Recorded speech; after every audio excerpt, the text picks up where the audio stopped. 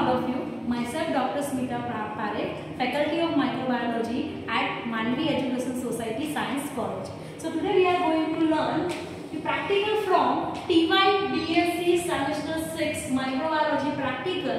The aim of the practical is fermentative production of amylase and its estimation. So basically this practical going to be divided into different parts. The first part is the fermentative production of amylase, whereas second part is estimation of enzyme activity. Right? So first of all, understand what is fermentation, why we are performing fermentation. So as the aim suggests, here we want to ferment. The amylase production.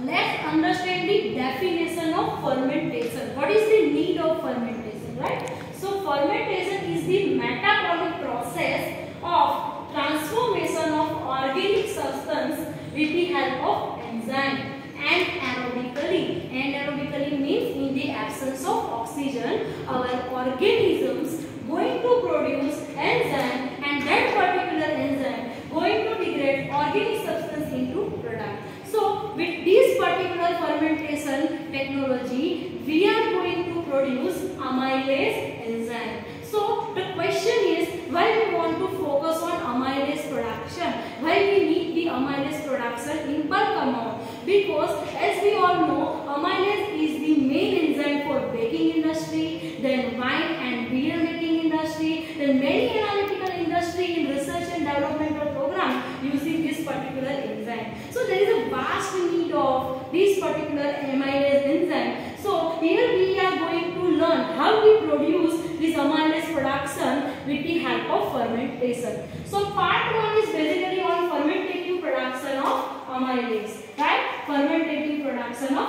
amylase. So first of all, for the production of amylase, we need such a bacterial and fungal species which are able to produce this amylase enzyme. So the first task is to screen those bacteria or those fungal species which can produce this amylase enzyme. Then how to screen those bacterial and fungal species for amylase production? Then we need starch plate.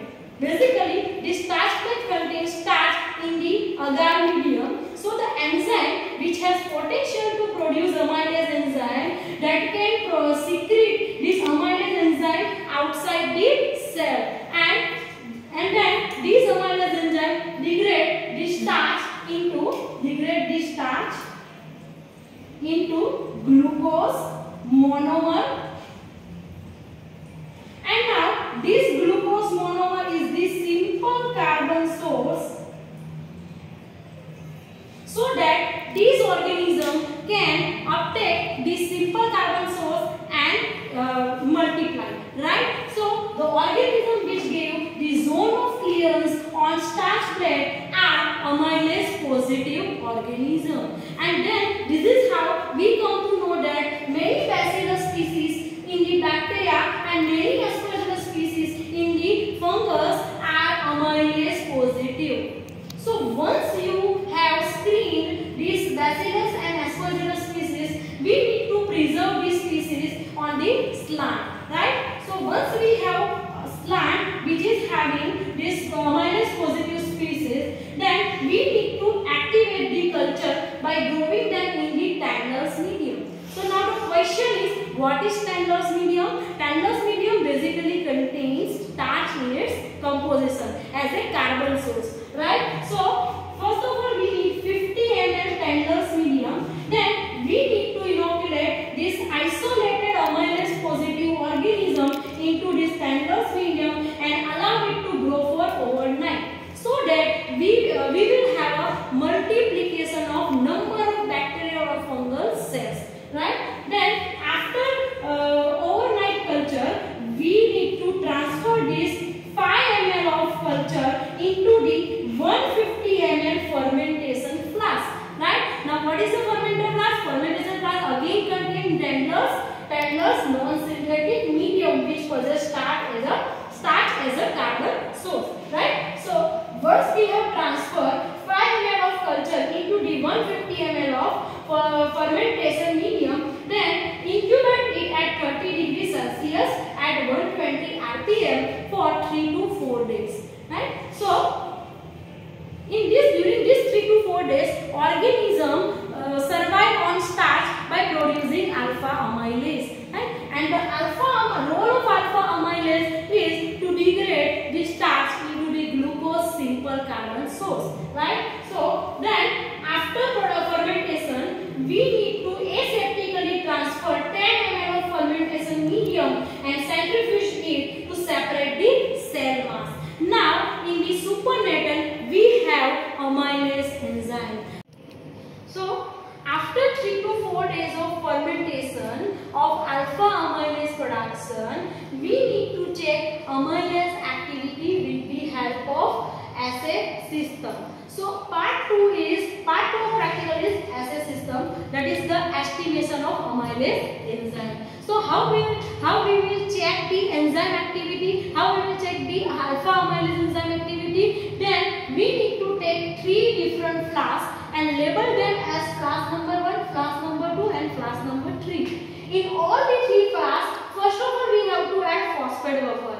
So the need of phosphate buffer is to resist the change in the pH of amylase enzyme, right? So क्या होता है, कोई भी biological molecule होता है, we supposed to maintain its pH, right? So if pH change, then enzyme denature itself. So we don't want the denaturation of enzyme, right? So basically we need to maintain the structure of 3-dimensional functional structure of amylase with the help of addition of phosphate buffer. So basically the role of phosphate buffer in this particular assay system is to resist the change in the pH, right? So the second one is we need to add starch as a substrate, because the enzyme is amylase, the substrate will be starch.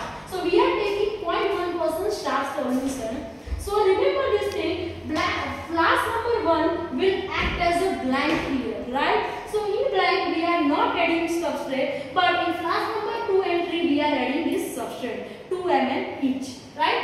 Third is 0.01 normal HCl. We will going to add this 2 ml of 0.01 normal HCl in all the 3 flasks.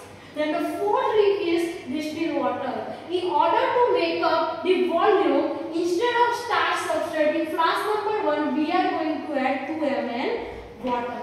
Right? Then now the turn is to add active enzyme, right? So active enzyme, we are going to add this active enzyme in flask number 3, and the last thing is inactive enzyme. Inactive means structure is denatured. It's no more going to degrade the starch. So how we are going to inactivate the enzyme? We are going to inactivate the enzyme at 80 degrees Celsius for 15 minutes in water bath. What we need to do? We need to take sufficient amount of fermentation medium and allow it to treat for 80 degrees Celsius for 15 minutes in water bath. So at higher temperature enzymes get denatured, right? So basically it is inactive enzyme. It is not, it will no longer going to degrade this starch substrate, right? So in inactive enzyme, we are going to add this heat inactivated enzyme in flask number 1 and flask number 2. Then after we are going to incubate all the 3 flasks at 35 degrees Celsius in water bath for 15 minutes. Then after 15 minutes, we are going to add iodine solution. Concentration is 0.001 normal, that is 4 ml in all the 3 flasks. So and then at final volume will adjust with the water, that is 100 ml in each flask. So basically how this assay system works, we are incubating substrate, that is starch and enzyme together for 15 minutes, right? So during this period of time, an active enzyme will degrade starch into the simpler glucose molecule, right? So number of starch molecules are less in flask number 3, whereas in flask number 2 we are adding inactive enzyme. So inactive enzyme structure is denatured, so it is not going to act on our substrate starch. So all the amount of starch that we have added in flask number 2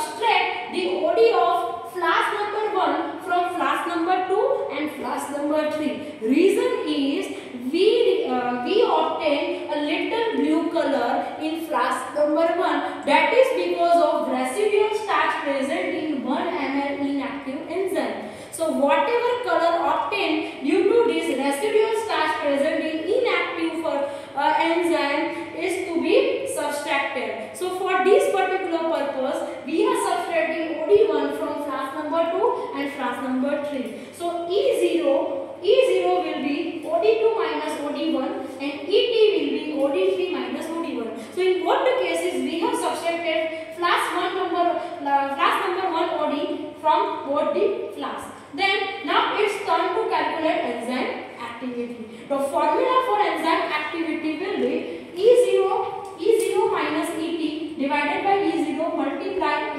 A means the concentration of substrate, then T means incubation time, V means volume of enzyme, into 1000 means converting this enzyme activity in liter. Right? So now let's understand this thing. A is this substrate concentration. So we have taken 0.1% starch. 0.1% starch means 0.1 gram in 100 ml. That means 100 milligram in 100 ml. So we have taken 2 ml of starch. That means 2 milligram in 2 ml. Right? So we need to multiply substrate concentration A. That is 2 milligram. Right? But we are not multiplying it with 2 milligram. Rather we are multiplying it with 12.35 micromole of amylose. Because the truth is alpha amylase basically degrade the amylose of starch and not the amylopectin of starch. So the actual substrate on which enzyme going to work is this concentration of amylose. So the actual concentration of amylose in 2 milligram of starch is 12.35 micromolar. Then the volume of starch is 2 ml. Right? Then time of incubation is 15 minutes. Right? Then put all the value, right? Calculate the E0 and ET and then put all this value in this formula of enzyme activity and you will get the answer in the unit of unit per liter per minute. Because definition of enzyme activity itself says that transformation of 1 micromole substrate into product per ml per minute is noted as unit, right? Here we are calculating the enzyme activity in liter. So basically we are multiplying whatever answer comes with 1000, right? So this is how we are going to check the enzyme activity on day 1 after 24 hours. So similar process, similar assay system will be prepared for next 48 hours and 72 hours also. And this is how we are checking the production of enzyme activity. As the principle says of our fermentation production of amylase, as the organism multiply, it will utilize this starch as the carbon source, right? So if organism have to utilize starch as a carbon source, then it have to produce amylase, it have to secrete the amylase enzyme in the fermentation medium. So as the time course increases, production of amylase also increases. So the result of amylase activity from day to day will be increased. So here we have shown the color production from 3 different flasks. This is flask number 1 where we have not added any starch substrate, right? So iodine not going to act with starch, not going to react with starch. So the blank color is as you can see, right? Then we have flask number 2 in which we have added inactive enzyme. Remember, we have added inactive enzyme. So it is not going to act with starch, right? So starch will remain as it is and going to react with iodine. So we get the dark blue color solution, right? And this is the flask number 3. That is our test flask, right? Where we have added active enzyme. We have added active enzyme. So this enzyme going to act on starch and will convert the amylose into the simple glucose monomer. So the number of starch molecules are reduced which are going to react with iodine. So the color of flask 3, right, is less than your flask